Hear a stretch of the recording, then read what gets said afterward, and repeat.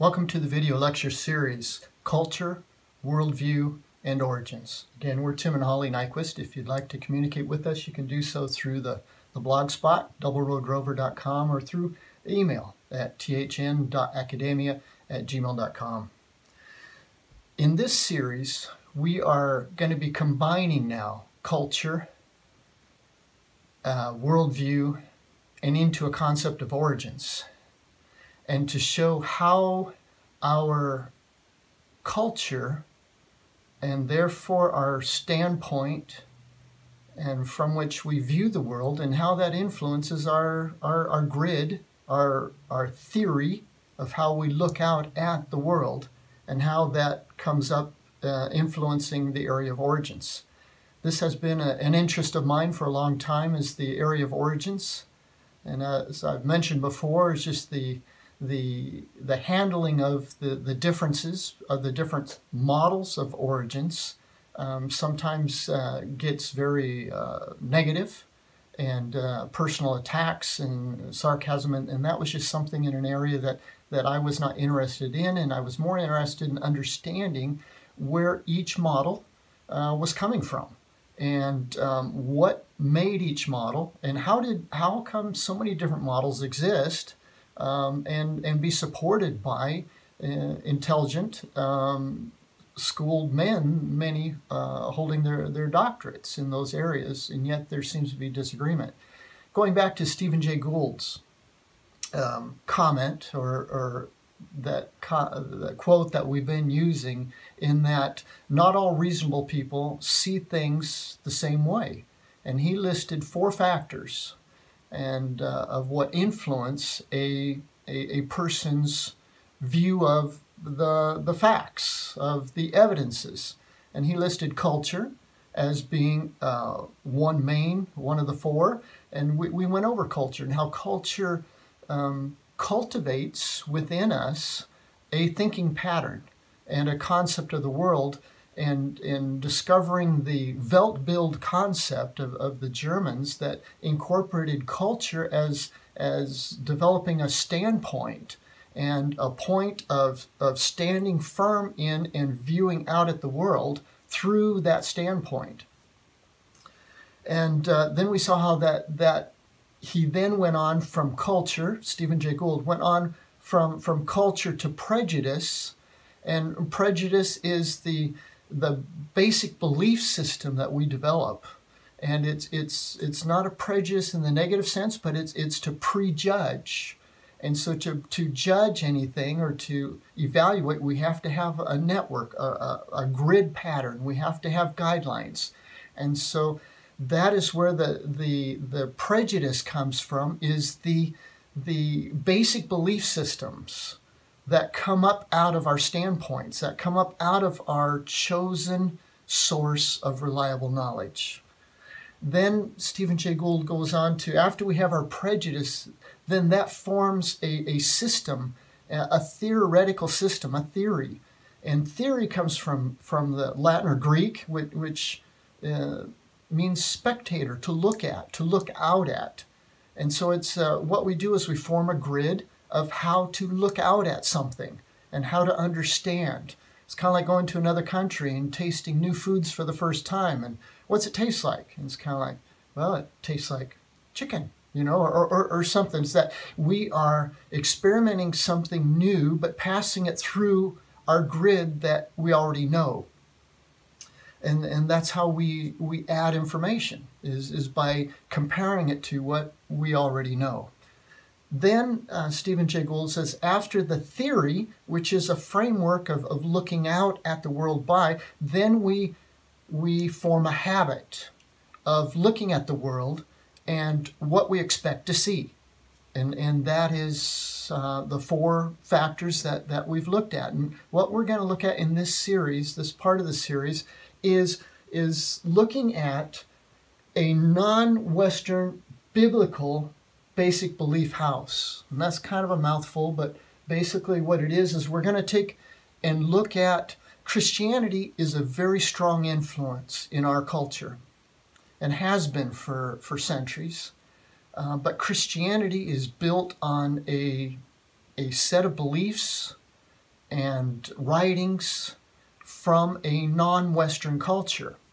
And there can be confusion, there can be uncertainty let in when we apply our Western tendencies to a non-Western document, to a non-Western thinking patterns. And so what I just want to do in this series is to look at, through non-Western cultural eyes, the biblical basic beliefs. And so what we're going to do in this series is we're going to build a house of all basic beliefs of what the Hebrew people, from their perspective of what they believed to be true and that they had received it. Now, in their format or their thinking processes, the basic beliefs of this house are from a non-Western cultural perspective.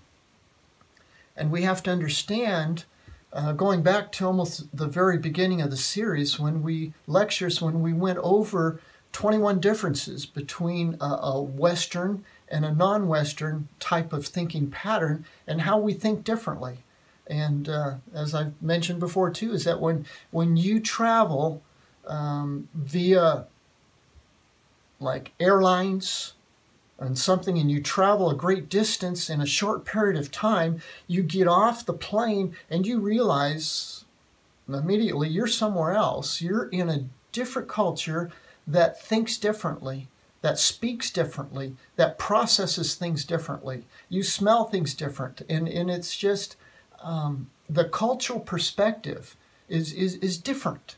And so what we're doing is we're going to be looking at the biblical basic beliefs, but not from a Western perspective, but from the perspective that wrote them, from the perspective of the people that wrote them and received them, and how they took them and believed them to be. So that is what we are going to be looking at in this project. And so it's kind of like in the worldview, what we had looked at before is that worldview is one of three concepts that the Germans developed to protect their own national and personal identity. And worldview was not the base. It was Weltbild, which means world picture, that the world picture is formed first through influences on us. And so this here is ground zero is the Weltbild. Ground zero is that every house that's built has to sit on something. And so this is sitting on the Weltbild of a non-Western cultural tendency. So this is based on life experiences, the surrounding environment, surrounding culture, and then the beliefs that are based in that. So these are all the influencing factors, and it has a series of symbols on the bottom there. Those are symbols from building plans that indicate grounding, the ground circuit. And so what we're doing is the house that we're going to put up is grounded on this type of thinking pattern, a non-Western type of thinking pattern. So then we're kind of looking at, okay, what does that look like? What does a non-Western thinking pattern look like? Well, just to give a little review and to go back and see some of the major points of differences or strong points of a non-Western cultural tendency.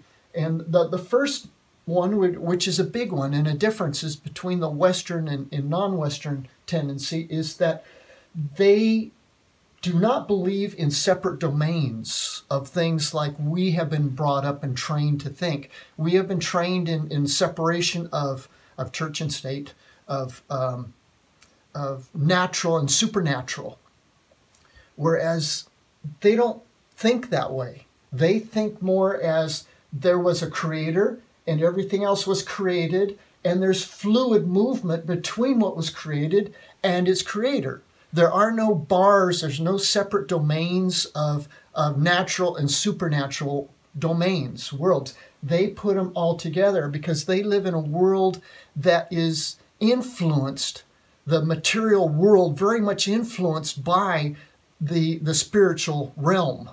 And so they do not separate. So that's an important item to take into consideration is that when they are experiencing life, their life, they experience all dimensions within that one domain. So it's creator and created.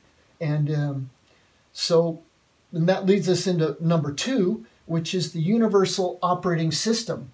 Universal operating system is like, okay, how does the world, the universe function? How do we think it functions? Does it function like a machine? Meaning it's a closed system that is going to operate by laws, and those laws, it just keeps producing and functioning, and we're just part of the machinery, and that there is no interference. There can be no interference in the machinery. It's a closed system. The non-Westerners do not believe that. They believe they are in an open system, a system that is very much open to its creator and what was created. Now, scriptures talk about what was created, where it was powers and thrones and principalities were created. So what they believe is that it's an open system that is open and governed by its creator and other created power sources. They are believers. They tend to believe. They believe in what they cannot physically see, but they understand and sense the presence of something that is unseen. So that is a universal operating system. It's an open system, and that's an important difference between the Western and non-Western to understand in what we're going to be building in this house. Based on that open system, and that there is a God, there is a creator out there, and not just out there on the other side of the universe, but outside of themselves, within the same physical area, they are very much towards external authority. It's called the locus of authority, where the authority is located. For most of us Westerners, we are taught for an internal. It's developed an internal authority within us, so that we, by the time we're 18, we're making our own decisions. We are on our own. We are independent. We're autonomous. And we don't think about consulting other authorities for our personal life and personal decisions or needs. But they are very much trained in obedience to, submission to an outside external authority. And so they are very dependent and cooperative between them, not competitive, because they are together worshiping, they are together building, they are together. So it's very cooperative in their life attitude. So external authority is a very strong tendency within them. And lastly, these are just some of the tendencies, the 21 tendencies we had gone over. These are just 4 of them that I've picked to illustrate their way of seeing things. And what would be their sources of reference, okay? In other words, their reference thinking, reference material, what category does it fall into? And what I'm trying to say here is that they are historical. They don't use allegory, they don't use fiction, they don't use mythology. They didn't. They used historical. History events is the building block of their thinking pattern. And so it's like their God. Who was their God? Well, the God of Abraham, Isaac, Jacob, and Joseph. And so in other words, their God, concept of God, was built upon historical events that built from the past. And so they look to the past, not to the future. They look to the past for their concepts and their concept of God and their concept of the divinity and their concept of the world. It is built on their past historical events and happenings. So that is a difference, because for us in the Western mindset, we are more forward projecting and not really historical. We project forward, and that leads us sometimes to enjoy sources of reference such as science fiction. It's fictional. And our basis of our reading system or our library system, it's either fictional or non-fiction. So in other words, we start with fiction, and then if you don't want fiction, then you go non-fiction. So in other words, our way of thinking, being forward or being futuristic, is also somewhat fictional. It lends to be in the fictional category. So, but their category is more concrete. They're very concrete thinkers, and so when they think, and I could go back to maybe even many of my students, when they read, that they are very visually orientated, and so when they think and they hear something, they generate pictures in their mind of that concept. And if they hadn't experienced it yet, and they don't know how to picture it, then comprehension suffers. So this is where we're at. Sources of reference is historical. Okay, so based on that, we're going now to our foundation of the house, which is our source of reliable knowledge. What would be our source of reliable knowledge? Now, I know many of us have never thought about it, but this is a concept that is part of academics, and it's part of philosophy, but we all choose a source of reliable knowledge, one way or another, without even thinking about it. And so in the university systems or philosophy, they have recognized that there are generally 4 categories of sources of reliable knowledge. The first one is intuitive knowledge. And intuitive knowledge is internal knowledge. It's an internal source. It's intuition. So it's inside of me. And it's not based on reason. So it's more of I just know it. It feels right. So it's more of a feeling type of source of knowledge. The second one, authoritarian knowledge, which means knowledge comes from outside of me, an outside source that has I give the authority to tell me what is true or what is reliable. And so authoritarian knowledge could include people. It could include literature or books. It can include divinities. So whatever reference point outside of me would be an authoritarian knowledge. The third one is logical knowledge. Now, logical knowledge is different from intuitive or intuition knowledge, in that logical knowledge is internal also, but it's based on reason, human reasoning, not emotion. So it bans kind of emotion from the process, and it's just pure reasoning. And so that is the third one, but it is still human reasoning, logical knowledge. The fourth area or category is empirical knowledge, and that's based on empiricism. And what that means is the 5 senses. And so it's not based on human reason as much as human senses of experience. And so that would be the 5 senses, but the chief sense in this area would be sight, vision, and so it's observation. So those are the 4 main categories of sources of reliable knowledge. And since we're building a non-Western house, the major source for a non-Western house is number 2, the authoritarian knowledge. And we are building not only a non-Western house, but we're building a specific non-Western house from a specific culture. Because that culture has so much influence around the world, we're focusing on the Hebrew culture and its writings.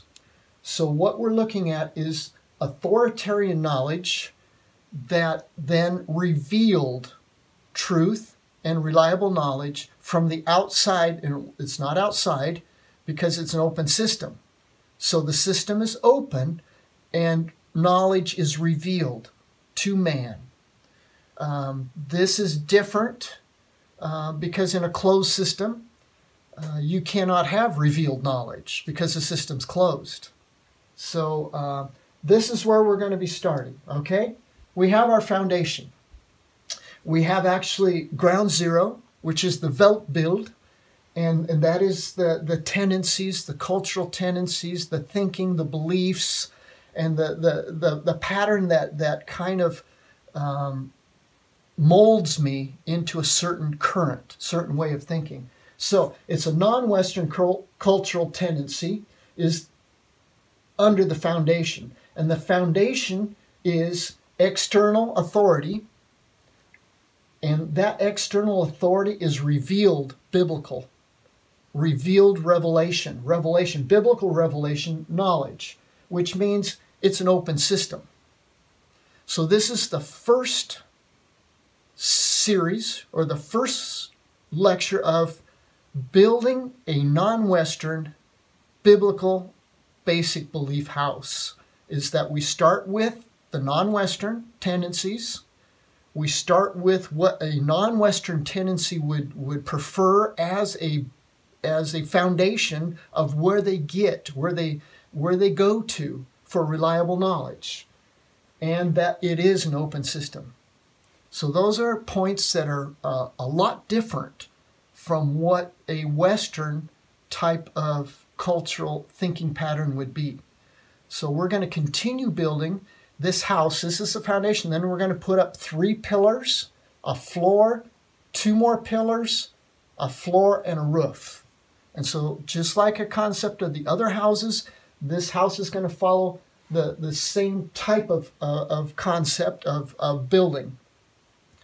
So again, thank you for accompanying me in this journey, and we're going to continue building in the next series, and hope that you join me. This is we're Tim and Holly Nyquist, and again, there's the information if you'd like to contact us. Thanks again.